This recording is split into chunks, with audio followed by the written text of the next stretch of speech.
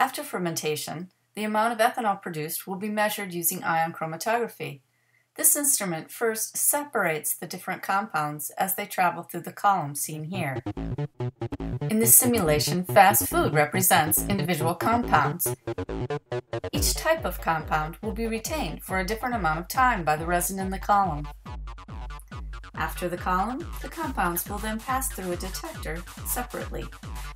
The chromatogram you see here is a representation of the signal from the detector after a mixture of methanol and ethanol was injected into the system.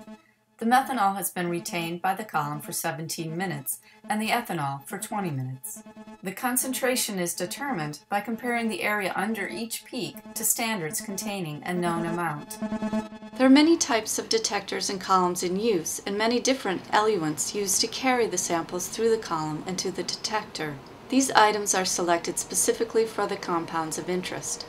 Other variables such as injection amount, flow rate, and temperature are employed to achieve optimal separation.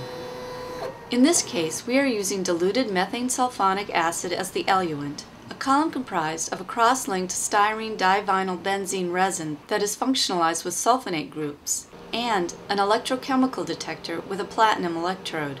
Samples to be analyzed are filtered and diluted. The vials are then placed into the autosampler and the instrument takes it from there, producing results like these from Penn State's Biomass Energy Systems Design course.